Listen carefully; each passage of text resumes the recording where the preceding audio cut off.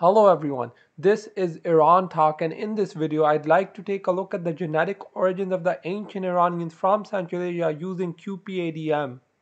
The primary objective of this video will be to prove that the ancient Iron Age Iranians from Central Asia actually had significant BMAC ancestry, and this will be proven using QPADM. The BMAC element here will be assessed using the Bustan Bronze Age samples. Before I move on, I'd just like to thank my good friend Azad Mard for his contributions to this field of research, and he's actually released a lot of groundbreaking evidence for the ethnogenesis of the early Iranians on his channel on YouTube as well as his Instagram page. So yeah, I've linked both of them in the description of this video, so please take a look at them when you get a chance to.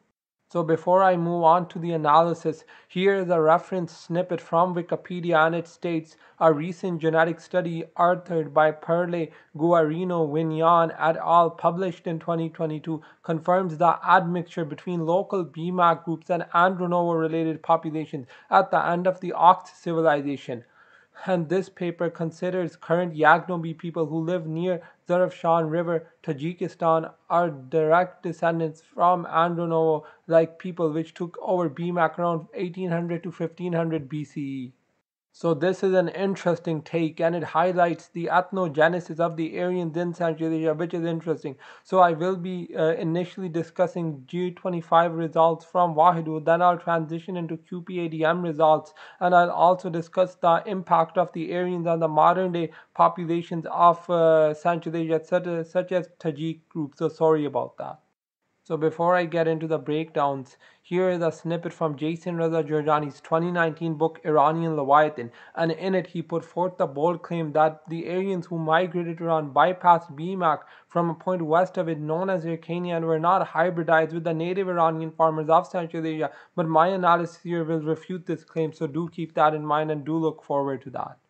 So here we have the breakdowns for the Aryans using the G25. So they're on average 48.5% Andronovo, 34.8% BMAC, 5.5% East Aryan, 1.4% Ancient Indus Valley, 3.5% Levant PPNB, and 6.3% Western Siberian Hunter-Gatherer. So what these results suggest is that the ancient Aryans were largely descended from an Andronovo source. Despite this, they were heavily BMACized and had significant BMAC ancestry, which is quite interesting and remarkable. So overall, these results refute the ludicrous claims made by Jason Reza Georgiani. So yeah, that's essentially it for this phase of the video. The next phase of the video will be taking a look at the genetic origins of the ancient Iron Age Iranian groups from Central Asia and proving that they actually had significant BMAC ancestry. So here we have the breakdowns for the early Iranians from Yazd. So you can see they're on average 51.3% Andronovo and 48.7% BMAC, which is quite interesting and remarkable. So what these results indicate is that on a genetic level, the early Iranians were mostly of Andronovo descent. Despite this, however, they had significant BMAC ancestry at 48.7%, and these BMAC farmers were mostly of Iran Neolithic descent with minimal foreign ancestry. So they were around 70% Iran Neolithic, 50 to 70% Iran Neolithic. So you can see that the BMAC peoples had a heavy influence on the early ethnogenesis and synthesis of the Iranians, which is quite interesting and remarkable. And you can also see that this is a passing model, as you can see that the p-value is at 1.4.1 subtracted by 1, which is interesting. So what this shows is that the Aryans, the early Iranians, had significant BMAC influences. So moving on, you have the Sakas. So these are Saka outlier sample. So you can see it's on average 45.5% Andronovo, 52.4% BMAC, and 2.03% East Asian. And again, the fit is excellent. So this sample is very much Aryan, and again, you can see heavy BMAC ancestry. And actually, the BMAC component here exceeds the Andronovo component, which is quite interesting and remarkable.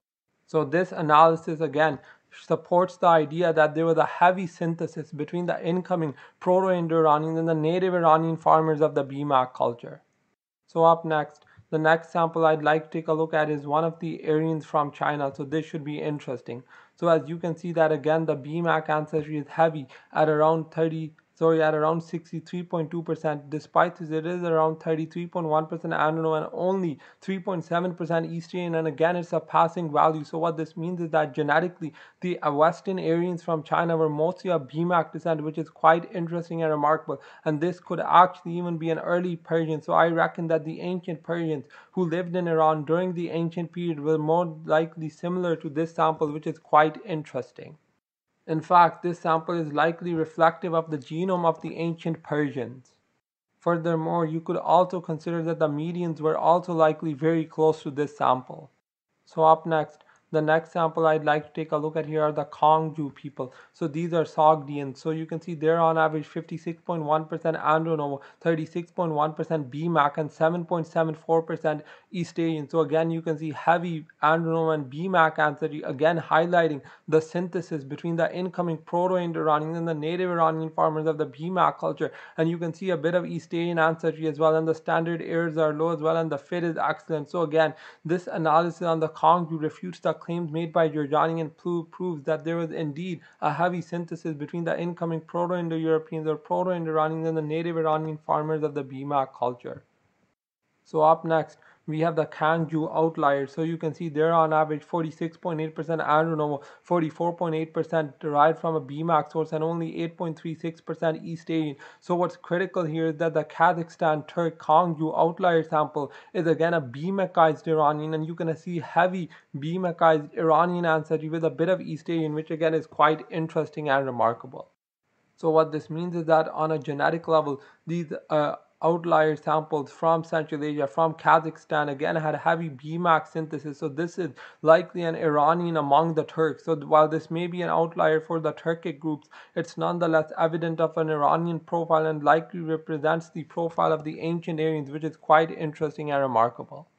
So moving on from that, the next population sample set taking a look at here are the Ala Nura outliers. So this has a bit more East Asian ancestry. Nonetheless, you can again see the fit is excellent, and it's around 48.6% Androno, 34.1% BMAC, and 17.2% derived from an East Asian source. So again, you can see most of their ancestry is again BMACized, and the East Asian is elevated here. Nonetheless, it still represents a largely BMACized population.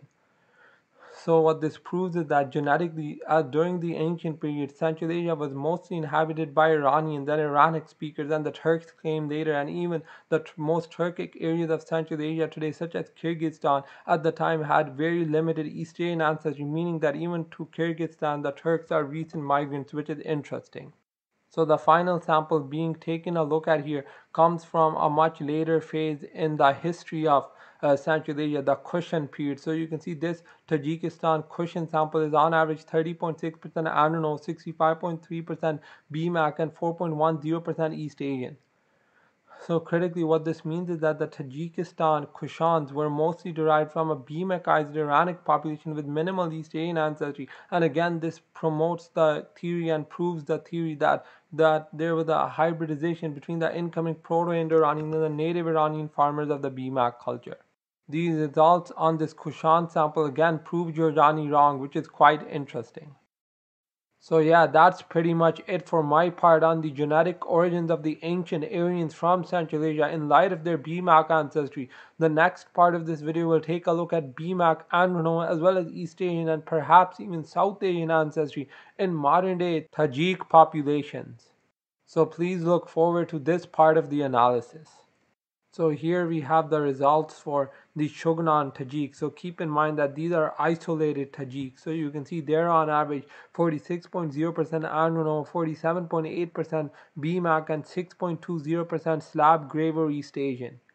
Critically, what this means is that some Tajik groups which have managed to maintain their isolation are largely genetically akin to the ancient Aryans from Central Asia. Unfortunately, these isolated Shugnani Tajiks were the only samples for which I could get a passing model. So yeah, but I think these are very much reflective of the ancient Aryan population of Central Asia.